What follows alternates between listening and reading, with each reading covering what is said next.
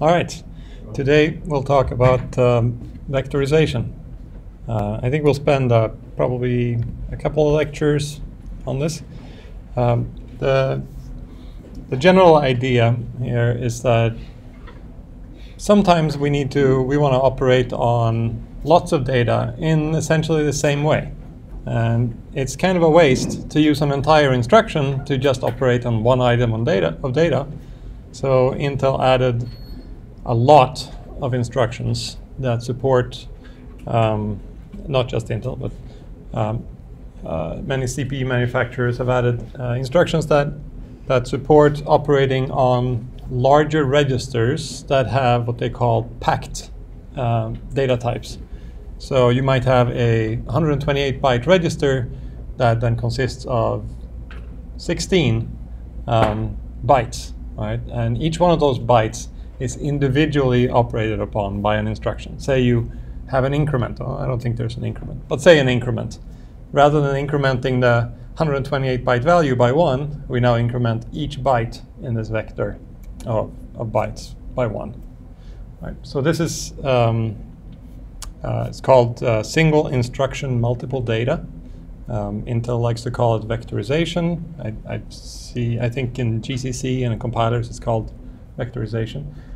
There's two kinds of SIMD really. There's this one that we'll talk about in the next couple of lectures, and then there's the one on GPUs, which is quite similar, not quite the same. And we'll look at that later on too, I think. Okay, but before we get into this, any questions on the homework?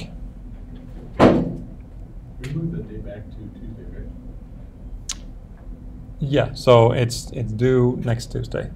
That's right. I would suggest visiting Ben in his office hours. He's done the homework. You should know how it works. That could be very helpful. Okay, so I guess why don't we start by just looking at what code can look like when it's been compiled with vectorization, and then and quickly we'll go back to an overview of the whole instruction set. I think we need quite a bit of kind of background in order to be able to read this stuff. So we'll take a quick look at something first. I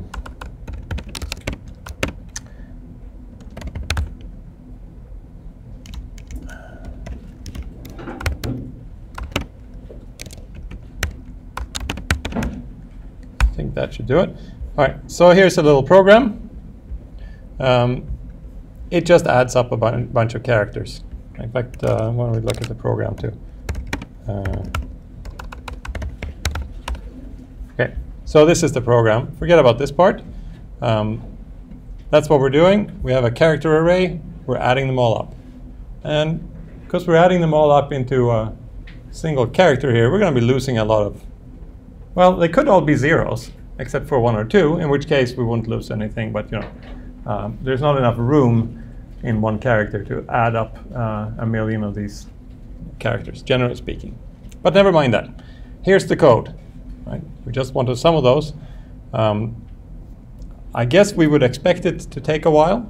Right? We would need to do a read for each one of these. There would be a read and an add, at least. So probably, and then we have our increments and so on, as we did in the midterm. You know, probably there's a lot of parallelism among the instructions, but it's probably going to take us at least a couple of cycles per element.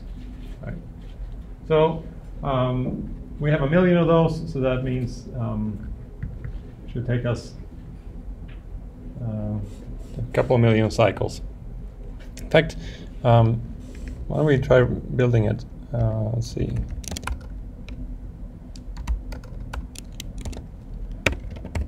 But I'll do it without SIMD for now. No tree vectorization. Oh. What's it called then?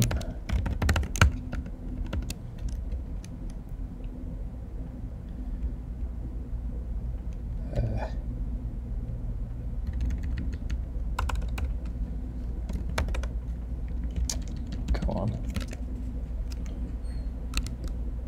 Loop vectorize. Not re-vectorize.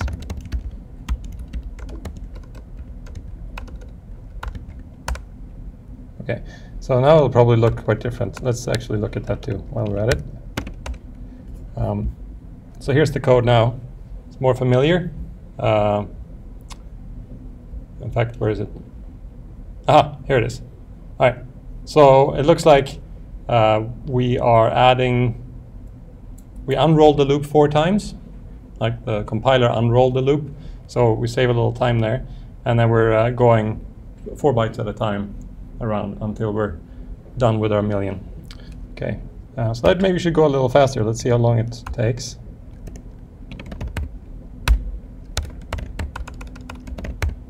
In fact, now I added some instrumentation that counts the number of cycles. Let's see what it looks like again here. RDTSCP, that's a read timestamp counter. And the P, there's 2 different. There's one RDTSC, which is kind of imprecise, and then RDTSCP, which is a serializing instruction, which means it doesn't get to be reordered with other reads and writes. You'll get much better timestamps if you use the RDTSCP, but it's a little slower. Anyway, what did we get? So we're counting just the number of cycles before. We read the number of cycles, and we get the cycles after. It's pretty accurate, down to tens of cycles. You can probably rely on this stuff. But of course, there's lots of instructions in flight and all that sort of thing. You shouldn't expect single cycle accuracy or be able to really get much out of it at that accuracy. But here we're talking about millions of instructions, so it should be okay. And what do we see? Well, it took 2.4 million cycles. That's sort of in the right ballpark. To go faster than that, we do need to, well, we have 2 choices, I suppose. We could use multi-cores, multi-threaded programming, right? We could split the array into several pieces and then run it that way. In fact, I wonder. We probably should try that too, but let's do that in a minute with OpenMP. Right, or we can try to vectorize this thing. So with loop vectorization, and we'll see the details in a little bit. The code looks more like this. So this is the same loop, right? But now instead we're going 256 bytes at a time. And it looks like 8 instructions add up 256 bytes, essentially. But then there's some other stuff here too. Like what used to be relatively simple code is now a whole bunch of these adds. It looked like they're 16 bytes apart. That's 256 bits, is it? No, 100. Are they 16 bits? No, they're 32 bits apart. 32 bytes apart, 256 bits. And then we're doing a whole bunch of other stuff here somehow to finish up, and then we're done. Okay, so let's see how that runs.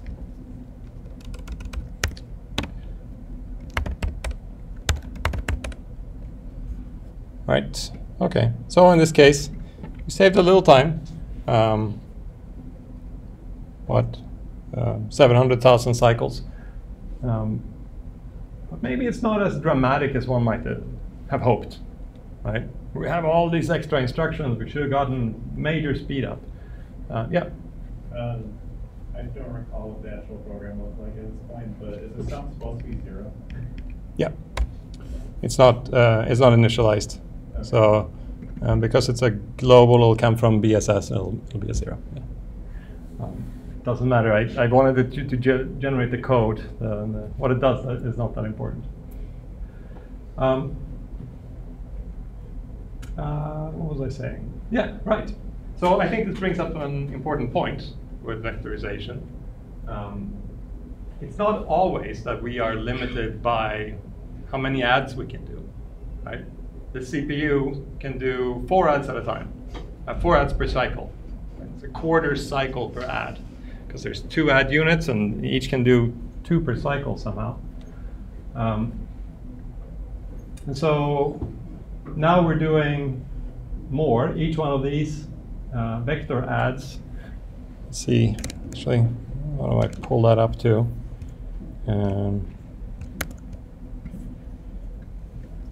What's it called? VP add V. Okay. Let's see if it's in here. Oh. Come on. Okay, that's not the one. There.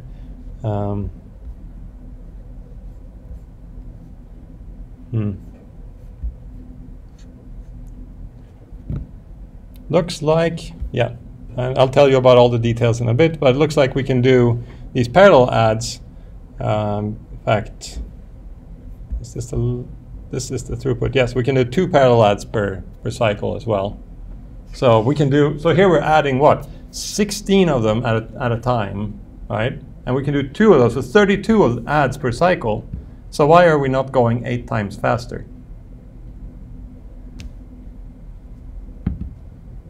Because we're not bound by the adder, really.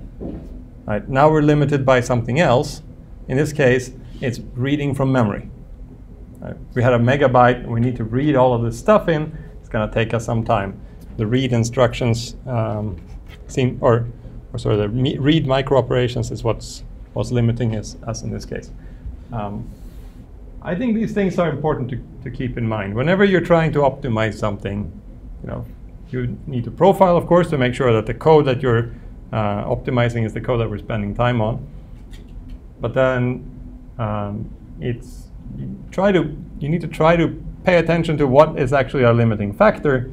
Sometimes it'll be latency, sometimes it'll be throughput of some memory bus. Like it could be instruction latency, it could be latency to get some results from another core. Lots of different factors. It's not always useful to just add resources in the wrong place. In any case, it did help. We were limited by the adder, right? 4 wasn't enough, but it looks like we couldn't really push more than 6 or 8 or so anyway, memory-wise. Okay, so let's take a look at. Actually, let me look at the code again just to show you what's going on. The general idea here is we're clearing out some registers. We're doing a bunch of these parallel weirdo adds, which we'll see in a bit how they work. But then because these registers have like 16 values in each, 16 values is not a sum.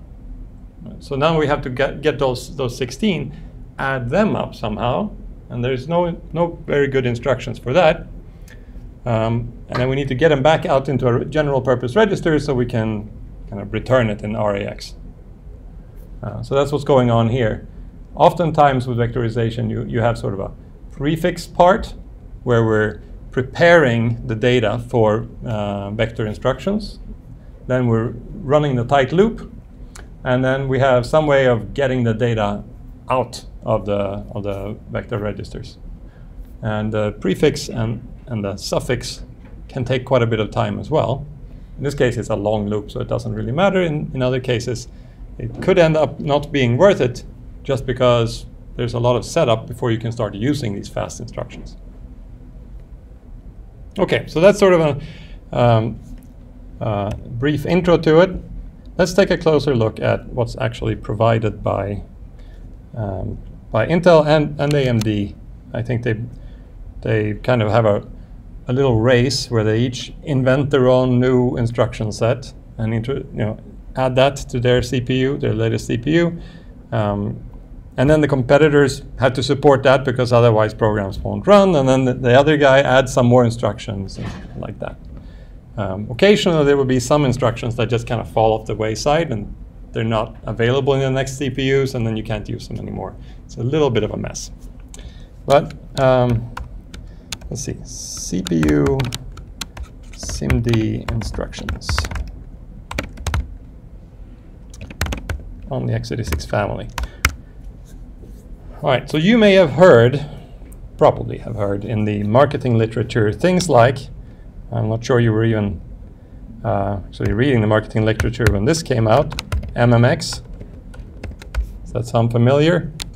Maybe SSE, SSE2, and it goes up to 4.2, I think. And then there's more recently AVX, AVX2, and AVX512, which is not quite there. It's kind of an exotic beast at this point. So these are like the broader categories of extensions. The X's. This is multimedia extensions, I think. This is streaming. I don't know what the other S is for. No, extensions. And then these are the advanced vector extensions. And all of these are kind of, they come with a little bit of extra functionality in the CPU. They introduce some new registers, and then they introduce a bunch of instructions, and it kind of grows over time. I think the first ones were probably introduced in the 90s, and then this is something that was introduced in 2015 or so, and still isn't really out in the market. So we'll take a look. I've tried to sort of summarize everything that's going on here. There's a ton of instructions, and there's a ton of details with, you know, error handling and that sort of thing, and we're gonna kind of skip past a bunch of that. But in order to make the code readable, and in order to help you write some of this, which you will do eventually, we need to have a general idea at least of how this stuff operates and what the sort of big picture is. All right, so this MMX, it started out, that was the first step. Actually, before all this, there was something called a floating point unit, FP unit. Right? That's the one that provided things like a float and a double in C. Right? You want to add a couple of floating point numbers together. You can't use that. You can't use your RAX for that sort of thing. The general purpose registers are integers only. So then if you wanted to do any sort of floating point operations, you either had to implement it in software. Initially, it was like that. In my dad's first computer, it was like that. There were no floating point. But then there was an extra socket next to it where you could put a floating point unit. So an extra CPU next to it that you could ask to do the floating point stuff. Eventually, they kind of integrated that, and that was still kind of clunky. There was a completely separate operation with some weird stack and stuff for the floating point values. I don't think that we really see much of those functions used anymore. It's still supported, but those instructions aren't really used anymore. I think after SSE, everyone uses that for floating point. I could be wrong. Okay, MMX introduced. So this was back in the, this is a 32-bit extension. Back in the era of 32-bit addressing modes, right? You're running your CPU in 32-bit mode. You don't have your RAX, you have EAX 32-bit registers. But it still kind of is with us, and the instruction set provided here later got extended. This is why we kind of need to know about it. This provides for packed operation on integers. So we have 64-bit, new 64-bit registers called MM0 through 7. All right, so it used to be that we had your EAX, and let's see, I have a picture here somewhere. Oh, that's okay. It used to be we have your 15 general, not even 15, 8 general purpose registers in 32-bit. Now these guys introduced a new MM registers which provide packed operation. And what does this mean? Basically, goes like this. So we have these 8 registers, each of which can be seen as consisting of 8 bytes, or 4 words, or 2 double words, a double word being a 32-bit integer. And then quad word is 64-bit integers, but those didn't exist yet. All right, so the point of MMX is to allow us to operate on all of these at the same time. So something like this.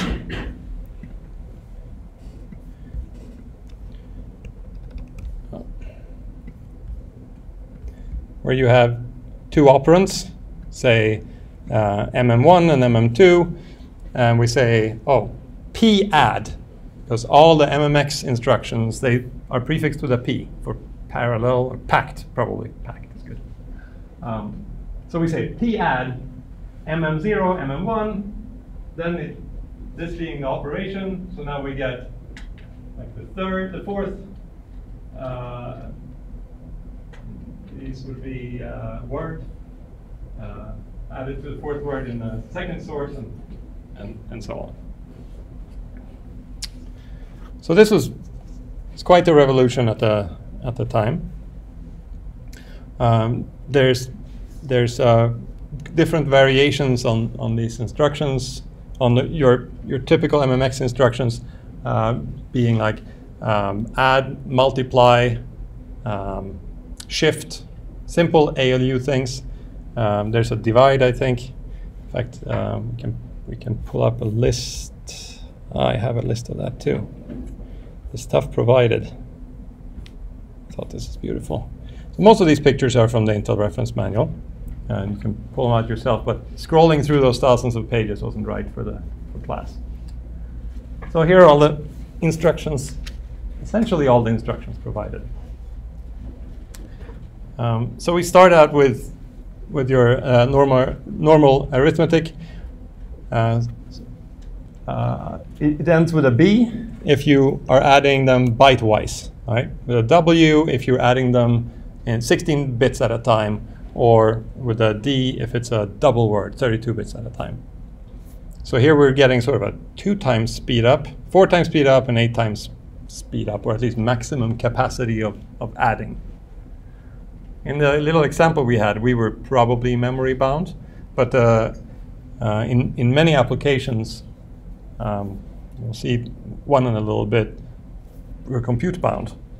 You want to say apply a filter to an image. Right? Run this filter over the entire image. There's a lot of compute and not very much memory. Everything's sitting in your L1 cache. Well, maybe for large images, who knows?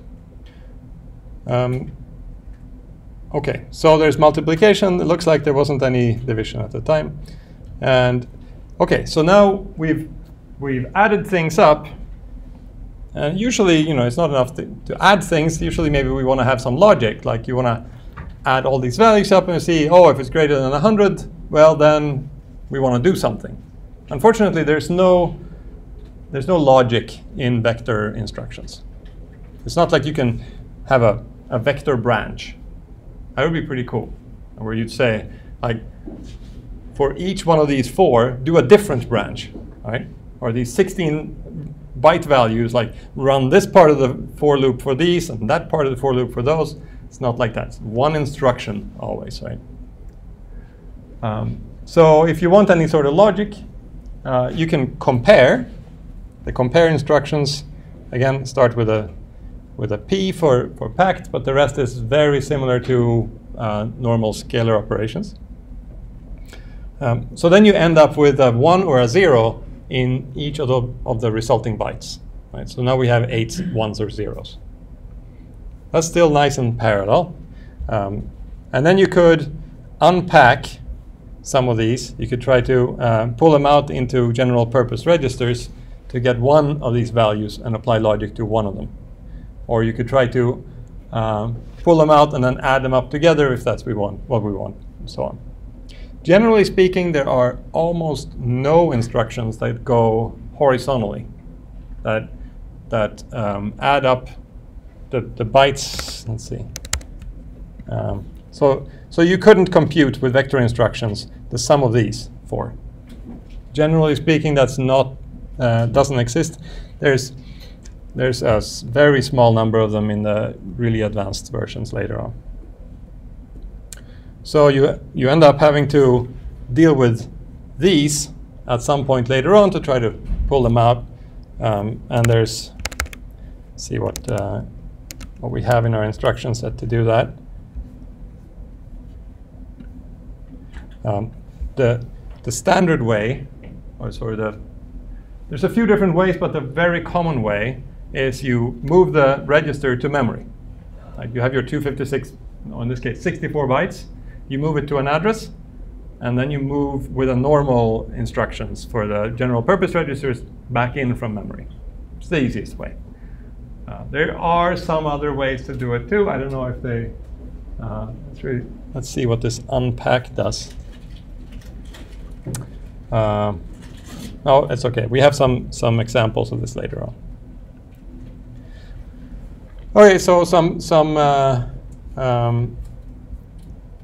couple of different versions of this, depending on the suffix. Right? If you have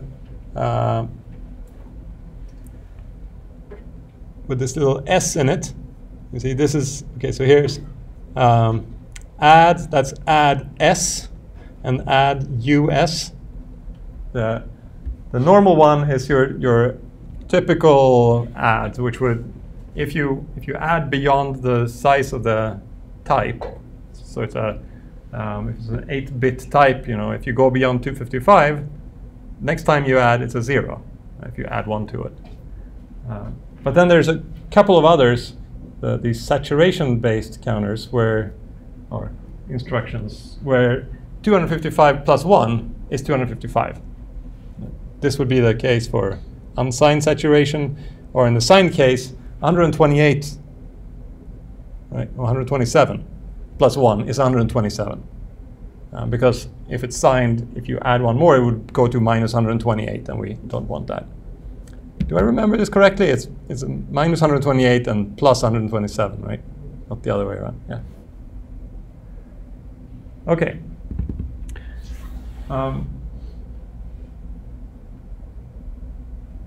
All right, not that much else going on here. Okay, so we have move between registers. There isn't really a good way to move from a general purpose register to, in this instruction set, there isn't a good way to move from general purpose registers to the MMX registers. They just figured that's unnecessary because you can go through the L1 cache, I suppose. But that does add some cost, because every load from L1 cache still is going to take you 4 cycles. Okay, let me see what else we had for MMX. Not much. This was a pretty small sort of instruction set. They were kind of dipping their toes into the water here at this point. SSE went from 64-bit to 128-bit registers. New ones called XMM 0 through 15. So SSE is now a 64-bit extension. It's actually available in 32-bit as well, but then you only get 8 registers. You don't get 16. I think it has something to do with the instruction length. Maybe they didn't have that extra bit. I don't know. But in any case, SSE, at least in the start here, provides floating point operations. So here we have 128-bit packed single floats in a register. Let's see. So that will be 4 in one register.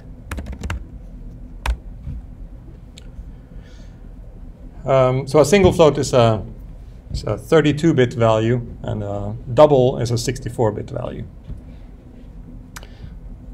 I think the floating point unit, it must still be in use on the in x86. There's also support for 80-bit values. I guess that's 64 bits of the mantissa and 16 bits of the exponent, probably. Okay, in any case, here you get something similar to the MMX situation, but we're doing floating point operation instead. This was very important when Intel wanted to start competing on the supercomputer arena, because with supercomputers they're all talking about flops. Right. And if all you have is a single floating point unit doing one operation per cycle, if you're really lucky, it doesn't get you very far. But now suddenly you can pack in 4 flops at a time. I think that probably helped them break in a little bit. So now it starts getting a little bit more complicated. Here's our operation execution environment now. So this is a 32-bit picture. I don't know why Intel insists on that, but that should be 2 to 64, of course. So you have your 16 general purpose registers. It's 8 in 32-bit. You have your 8 64-bit registers, which are split into to various size integers. Those are the MMX registers. And then there's the XMM. I love the naming because it's so easy to confuse the two, right? So the XMM registers, they support, right now at least, floating point operation only. Single precision floating point operation. I think that's useful sometimes, but it's hard to do any proper science with single precision floating points. So they address that in a little bit. There's also an interesting addition of these streaming stores, and maybe we'll see that a little bit in a little bit more detail later. But there's a streaming store. I think the instruction has an NT in it. There's a move NT, and then there's a size like DQA or something. And the point of the streaming stores is they don't use the cache at all. So if you say, same with streaming loads, I think, but stores are the important one. So you try to, you write out the value. Usually you would end up invalidating a cache line somewhere. This ends up in your store ends up in the store buffer until the cache line arrives, right? And eventually you get to store it out. And then it's strictly ordered because of the store buffer, and things kind of get a little sluggish. With the streaming store, it's useful for media. You have this picture, you want the whole picture over there, and you don't care which order this picture is written out in. Like the bytes, go whatever order you want, as long as you can just say and let me know when you're done. Like once it's written out, then we'll do this other thing. So with a streaming store, it issues the write directly to memory. It doesn't do anything with the store buffer. There's no guarantees on ordering. It's all very confusing, but it goes straight out, and that means you can run as many of these store instructions as you want, like one per cycle, forever, essentially. No matter how slow the other CPUs are being in returning cache lines and things. It does issue an invalidation to the other cores. They eventually get their cache lines invalidated, but it doesn't wait. Okay, so anyway, there were some streaming stores. I'll put that in there. If you care about ordering with respect to streaming stores, probably you shouldn't use it, but sometimes you care about ordering in the sense that, oh, I'm done. So then there's an instruction called sfence, which says basically, okay, and now the next store that I'm doing needs to happen after all of those are done.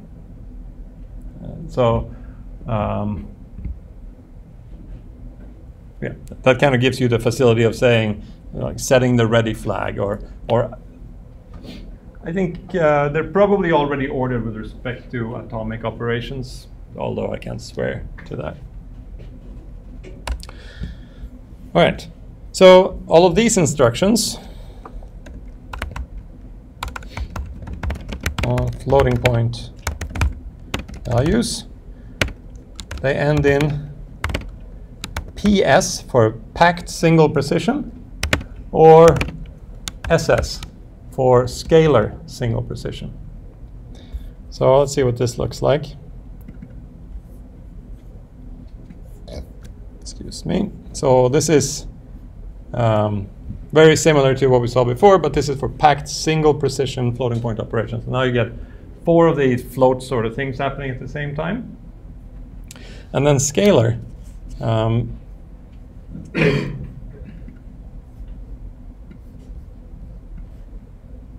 Goes like this. Note here that all of these operations, they are overriding one of the operands. So you say like add XMM0, XMM1. I think it's XMM1 that gets overwritten. Okay, so in this case here, we're doing a scalar operation. So we're adding X and Y, whatever. But the scalar, that only works on the sort of lowest order one of the bytes. They take the same amount of time to execute, but sometimes you just want to add the last value. You don't want to mess with the rest. So there's lots of scalar operations in there too.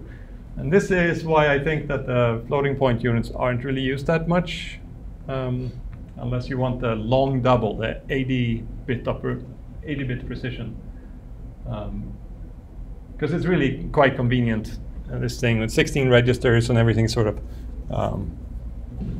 sane looking with respect compared to the floating point stuff, the old floating point stuff.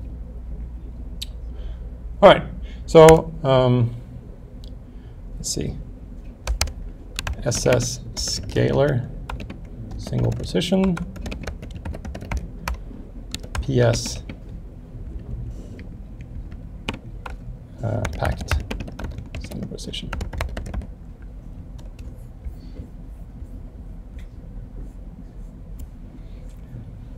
And I think they noticed that it was pretty inconvenient. Like, you get these values into your 4 or 8 or 16 wide array, and all you can do is just add straight down. Like, there isn't that much you can do with, like, how do you do a general purpose computation with this? It's fine for the example we had. Add up all the numbers. That's great. It probably is okay if you want to, say, multiply 2 arrays, multiply 2 matrices element-wise. It's beautiful. But if you want to do something a little bit more clever, not so much. So they started introducing these other instructions, which are quite useful, but takes a steady hand. This one's called a shuffle, where you get to take 2 of the high-order words and say in which order you want those. So here, like, you can pick, you see those 2, oh sorry, the two low-order words, you can pick any one you want from one of the registers, and then the 2 high-order words, pick any one you want from the other 2. That's what they call a shuffle. I guess it's a little bit like shuffling cards. Maybe that's why they call it that. And then there's an interleave, which is sort of similar. So the high order words get kind of interleaved into the destination register. And then there's, no, let's leave it that way. So, there's so very many different ways you could want to move your register values around, right? And so they don't provide all possible ways. And I think the reason is that, let's see, in this case we have only 4, but it's 4 each. Let's see, so it's 4 factorial, isn't it? Like the possibilities here. So that's a whole lot of instructions if you want to specify a particular order that they should be shuffled in. I think they just figured we'll do a small set of them, and you can combine a couple if you want to do something more complicated to keep the amount of silicon down. So packing and shuffles, shuffles and interleaving are two of those ways of kind of moving things around within your vectors. And then they also provide some new instructions, new integer instructions on the MMX registers. So you don't get to use the XMM for integers. You use the MMX for integers and the XMM for floats. All right. And then there's SSE2. By the way, there are all these different extensions, right? And there's many more than this. These are just the major families. And then there's like, this particular extension for counting the number of set bits in a word. It's called pop count. That's its individual extension. And there's many of those. The general idea is you need to tell your compiler. When you compile the program, you need to tell the compiler, oh, I have these instructions. Because otherwise you're going to end up using some whatever vector multiplication thing for a register that doesn't exist in your computer.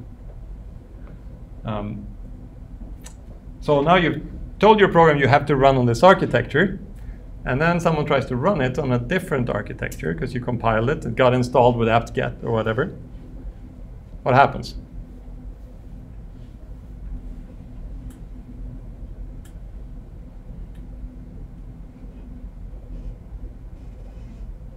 Unfortunately, it's easy to provide backward compatibility, but it's almost impossible to provide forward compatibility.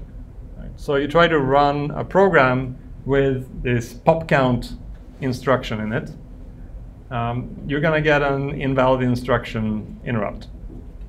So the CPU, the OS will see, oh, they tried to run this instruction, but the CPU doesn't know what it is, kill the program. That's it. So if you want to have a general purpose program, say you're writing a game, right? This game needs to be fast. Right? What are you going to do? Well, you could tell the compiler, I don't know what's going to be at the other side. So let's just go with the general purpose instructions. It'll be fine. But of course, that's going to be slow.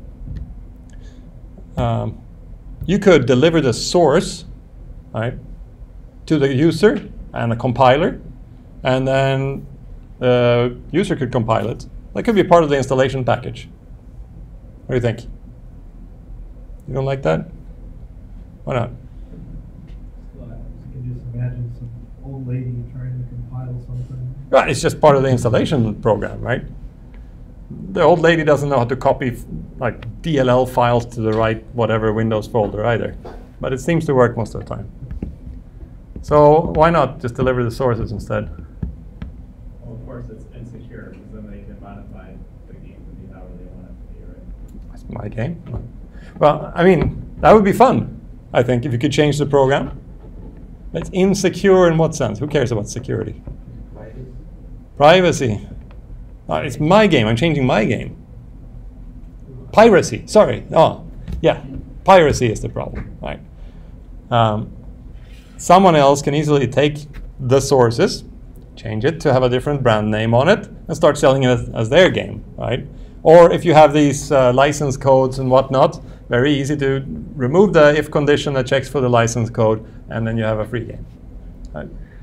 It is actually maybe not that complicated. At least it didn't used to be complicated to get rid of the license code in a program. Once you know how a disassembler works,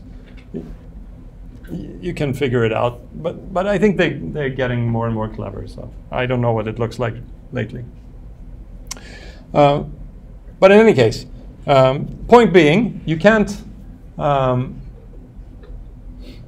deliver the source because that's your intellectual property. You probably want to sell it, want to make some money, so it doesn't work. Okay, any other ideas?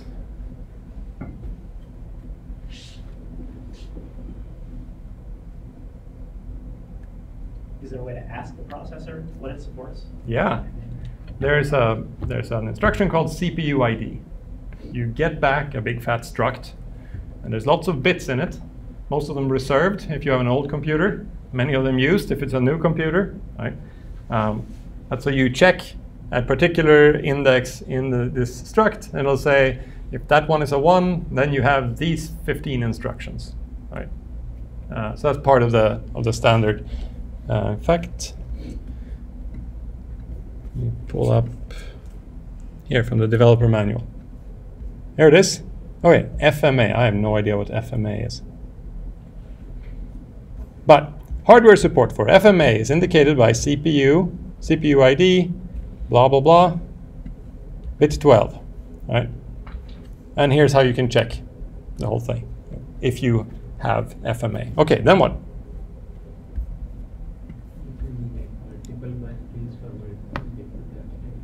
Yeah.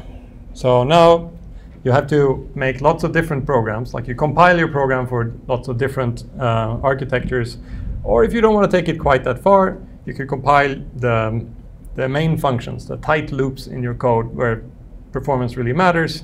You make different versions of those functions, and depending on what CPU ID says, you set some function pointer to say, oh, like compute what goes on the screen thing. All right, that's this function, because we don't have the AVX 512 extensions in this machine. So I think that's pretty much how they would have to do it. You could call it a fat binary, perhaps. Apple calls it a fat binary when you even run it for, like a program comes with code for different architectures. Like they used to run on not on x86, they used to run on PowerPC, and before that they ran on 68K, Motorola 68K. They're kind of used to moving between architectures. So a program for a Mac, at least used to, come with like code for lots of different architectures, at least a couple different architectures. That's fine. Okay, so there's some integer instructions. What was I going to say about that? Oh yeah, so there's a max and a min, which are kind of handy, and an average, which we may or may not find use for a future homework.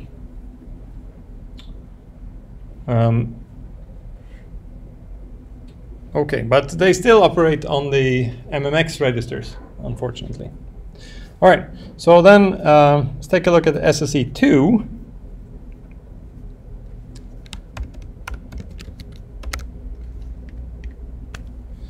And they actually allow us to work on the XMM registers as well. That's the main contribution. So the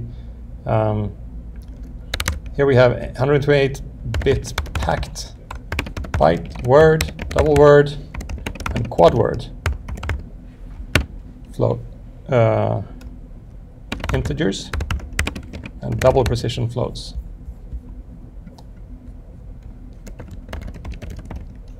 I think SSE2 is probably where the x86 architecture sort of graduated to a proper SIMD. Like now we have a lot of good stuff. It's not just kind of trying our way. So here there's packed integer operations on the XMM registers. And then, of course, packed double. And they ending with like PD. Instead of PS, they end with PD and SD for packed double and the scalar double. Okay, so it looks similar to in the past, but we're going a little bigger. So now we have 128-bit ones, right? 16 bytes at a time that we can do adding on, let's say, and multiplication, that sort of thing. And the rest is sort of the same, except for our double precision floating point operations. So you get 2 of those operations at the same time because of your 128-bit values.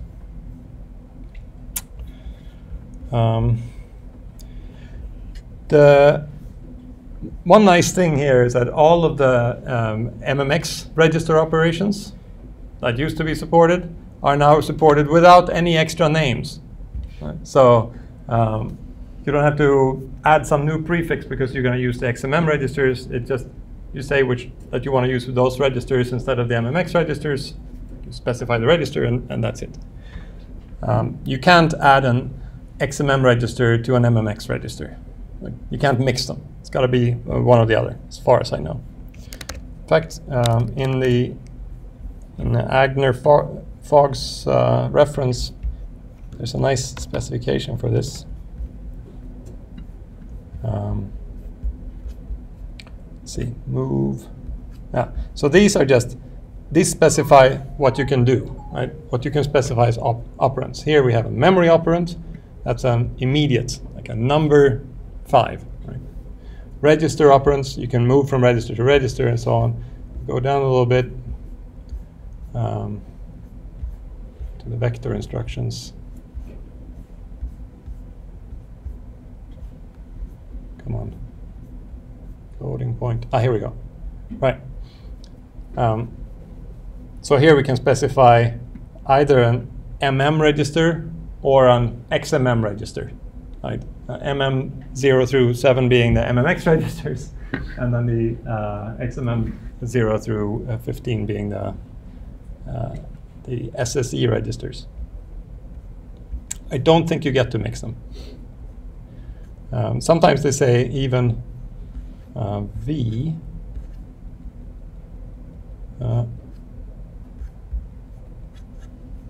Yeah, so with the V's it means any vector register. And the Y, we'll get to that in a little bit, those are the 256 wide. But you can kind of see the trend here. Right?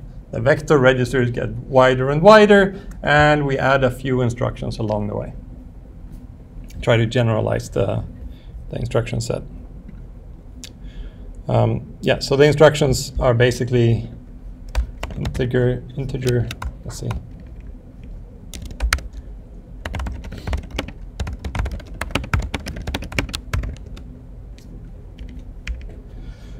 Okay, and then,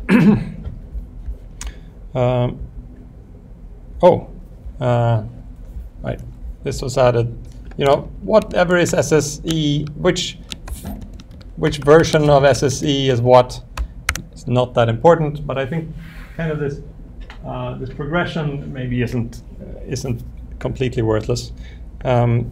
So here we have something that's called also an asymmetric and horizontal add. So this is the first step where we actually get to do something between values within one register. So here's our asymmetric. So it's doing a minus on the high order words and a plus on the, plus on the high order words, minus on the low order words. It's called an add sub. How did they come up with these things? What do you think? Seemed kind of arbitrary.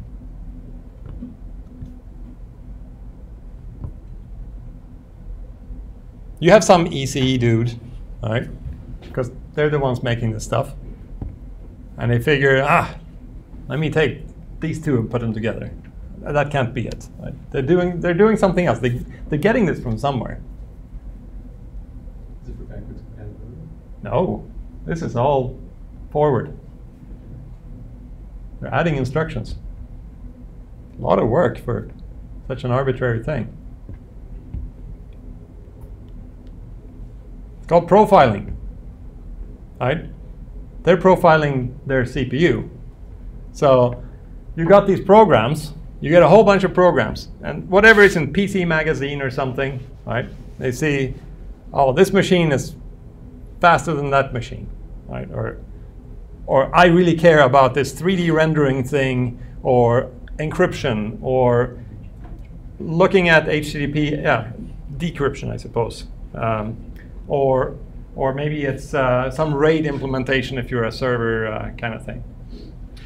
Okay, so what happens is they see, oh, there's this key algorithm that needs to go really fast, and it's always doing an add and a sub, right? what can we do to help? So you have all these dependencies in the code, and right now they're pulling all this out into general purpose registers because they want to do different things to the different values, and they're wasting lots of cycles. If they just add this little thing, and this is super simple, right? This is an intern project at Intel. And so add this little thing, and now suddenly you're shaving off 10 cycles of the tight loop in this really important function. That's awesome. Right? Now you're suddenly twice as fast. That's essentially how it goes the whole time. Right? There's lots of, if you look at the details of the instructions, there's lots of instructions that are there specifically for AES encryption. I think that's for like encrypting your disk contents. Or there's specifically for MPEG compression or decompression. Because that's things that you test and things that people care about. They want to watch Netflix. It should run quick and not use too much power. So great. Let's add a thing that does like that one operation that they keep doing all the time in MPEG. Let's add one instruction for it. Okay, so here's, yeah. Sorry, so every time they do this, every time they add more instructions, it's taking up more space on chip. Yep. Are we giving anything up to have all of these new instructions, or is there a kind of Moore's law curve on how long we can keep doing this? That's a very good question. I don't think that there is a fundamental limit, because you could always make the chip larger. We've been lucky in the last 40, 50 years that things are always getting smaller. Like the transistors shrink by half every 2 years or something, or every 18 months. But it used to be like that. It kind of slowed down now. But so then it doesn't matter. Like, oh, I got twice as many transistors as I did 18 months ago. What am I going to do with it? What are they doing? They're piling in lots of cache, because that's an easy way to use up transistors. And then they try to come up with some clever instructions here and there. But that's probably still a small part of the chip area. The cache is much bigger. What are we trading off? I think we're trading off cost. The main thing is chips cost by area. And so as they get bigger, they get more expensive. Why do they cost by area? Well, there's the resources to do it. But it's also more likely that you'll get some little defect. The bigger it is, the more likely that there's like that one speck of dust or some imperfection in the silicon or whatever. And it's enough of one thing being wrong, and this GPU is garbage.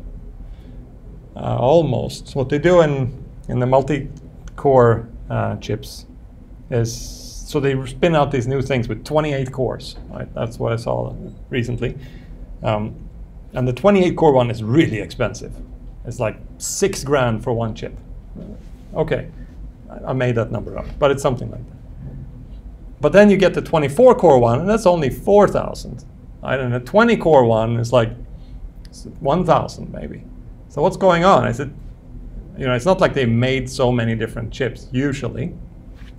But they just make a lot of the 28 ones, and then a lot of them are broken, so they kind of just cancel it out. And so then you get the broken ones, but everything works fine because you're only using 20, not all 28. I think that's why they're cheaper. It's much easier to do it that way than to make lots of different size chips. Yeah. Yeah, my cousin works at Intel, and basically he just says what he told me is, they just cool. Some of them don't work as well. They just sell them as this last core of chip. Yeah, nice. Isn't that what Ryzen did with their architecture? Like if certain cores weren't performing well, they just shut it down altogether? Yeah, probably. I mean, it makes sense, right? Making one of these masks and setting up the machine to do this thing is really expensive. So let's just do the one big one and then see how it goes. Yeah. But we get more and more cores, right? So this is going to just get more and more common. I mean, you have 1,000 cores. Who cares if like 200 are broken? It's okay. If you have a way to make them stop using power, of course. But I'm sure they have some clever way. Okay. So SSE 3, yeah, they had this asymmetric thing and some shuffles Yeah, the shuffle is pretty cool. Let's see if I have a picture of that.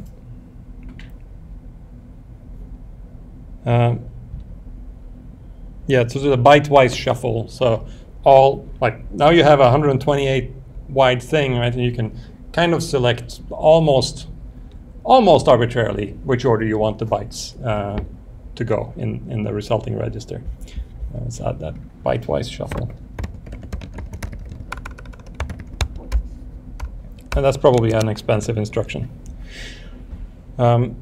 Okay, and in SSE4 there was just one that was pretty neat. It's called a horizontal search.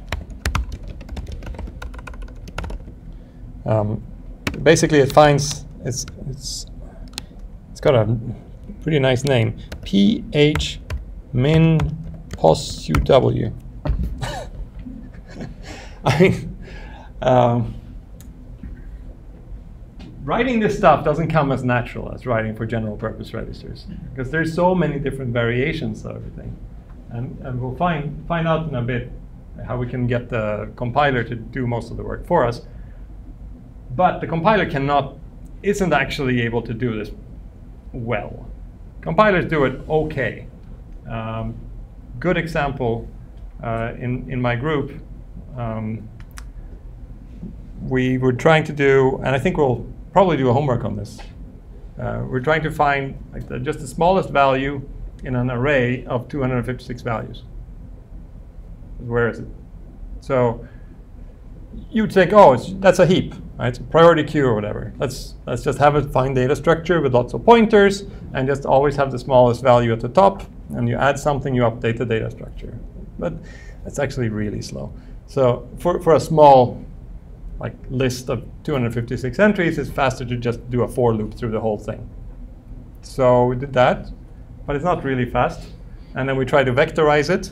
So from the for loop, the simple one got like 1 million operations maybe. The vectorized version with the compiler with all the right settings. We tried all sorts of settings.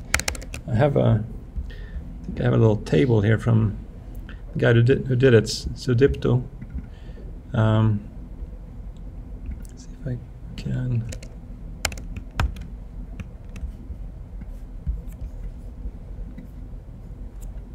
So we tried with all sorts of different options, and we got like from 1, we got up to maybe like 5, which is nice. But then he spent a good part of a semester and lots of meetings, and we're doing some really clever little hackery and stuff.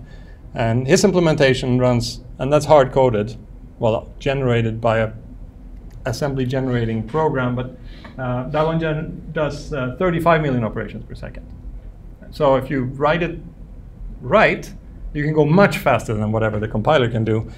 But it took, probably a couple of months. So was it worth it? That all depends. I think it's worth it for our project.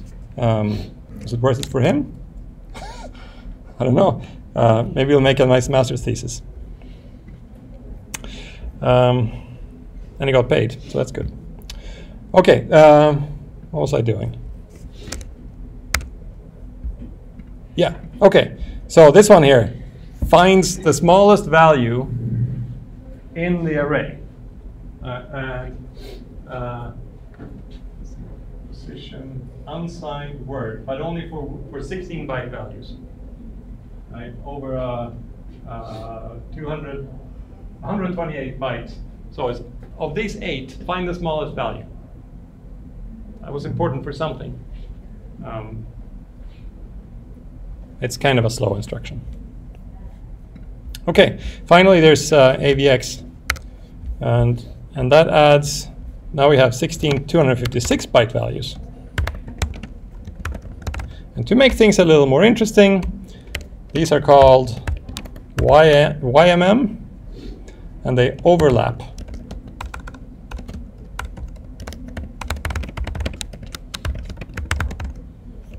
So if you're familiar with x86, we have your EAX, which overlaps with your RAX, right? Which overlaps with your AX, which overlaps with your AL, right? And so they follow that tradition, and so the Y registers look like this. the low order 128 bits are the XMM, and then the YMM is just above it. So you can directly access. You can mix and match instructions there. Yeah. Just out of curiosity, do you know if there's a reason why they didn't just continue overlapping with the reveal bin for general purpose registers?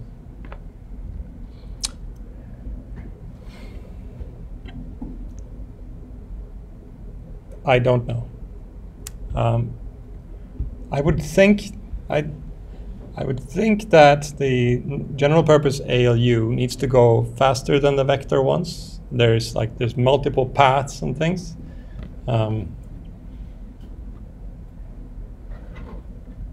Oh, here's a good one. These probably don't use the register allocation buffer. I could be wrong, but there's a good chance that they are real registers and they're not renamed and all this stuff that you get for the speculative execution. Probably they don't do that for these. That's speculation on my part.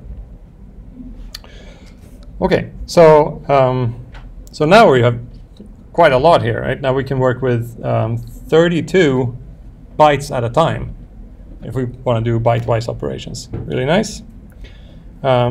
Unfortunately, this is not do not support integer operations. All right, so we get our floats and doubles, and they all start with a V.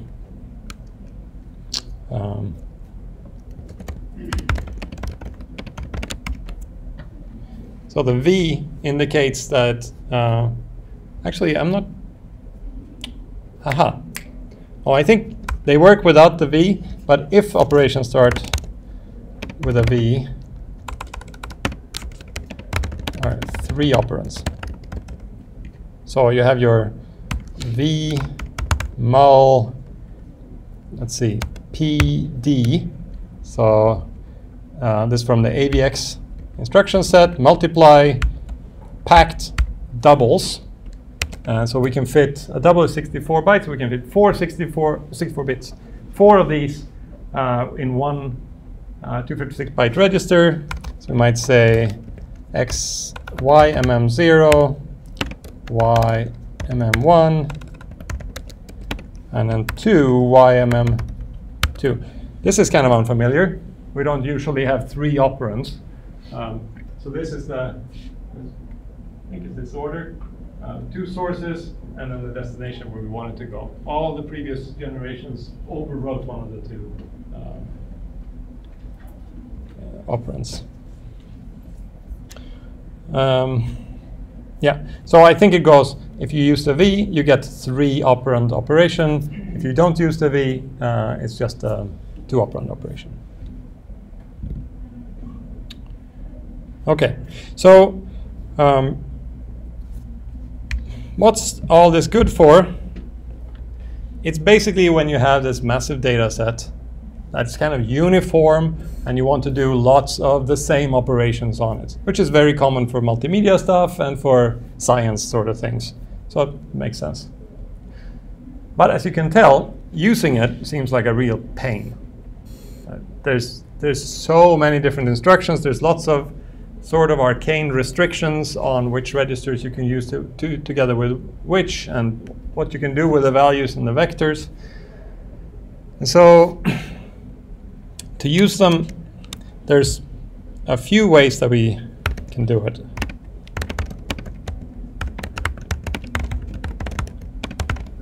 Right. And I think the first step we need to do is kind of lay out your data, a program and data in a uniform way, right? Because everything here needs to be, so a tree isn't going to do it for you, right? If you have a fancy tree with lots of pointers and malloc things, none of this has to do with pointers, right? It doesn't work at all. There's no dereferencing pointers in a big array. So have a big flat array of things, that'll work fine.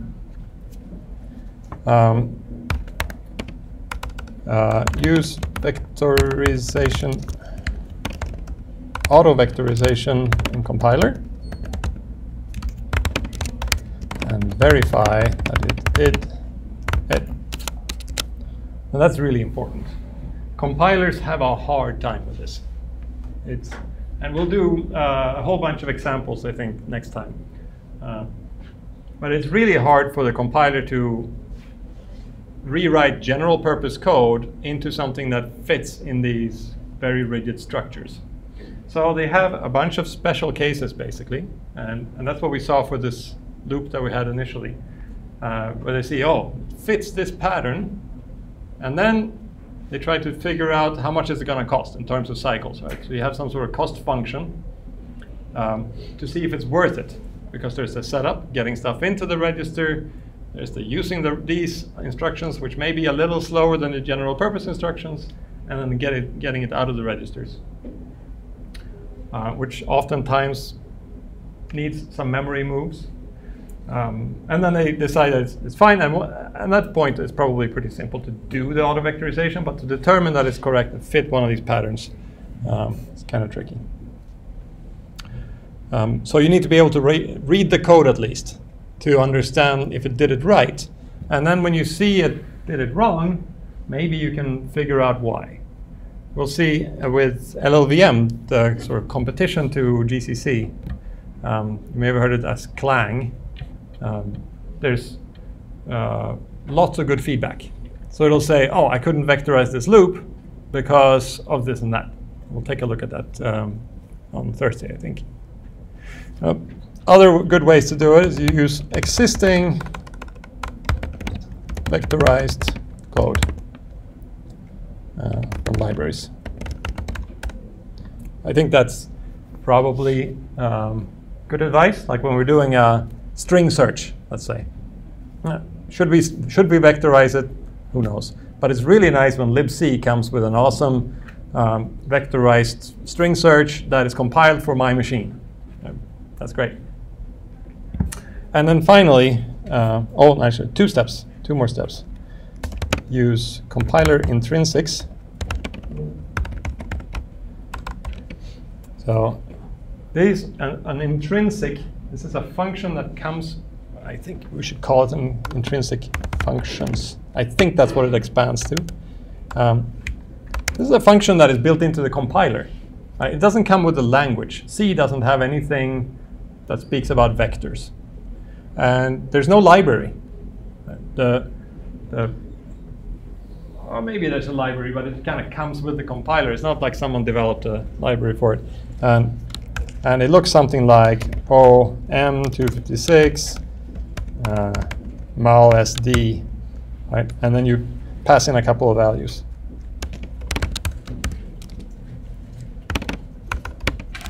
And this translates directly then to those vectorized instructions. These are vectorized types. Right, so now we're starting to get pretty close to the assembly, but we're not having to deal with register allocation and saving values away when you make a function call, that sort of thing.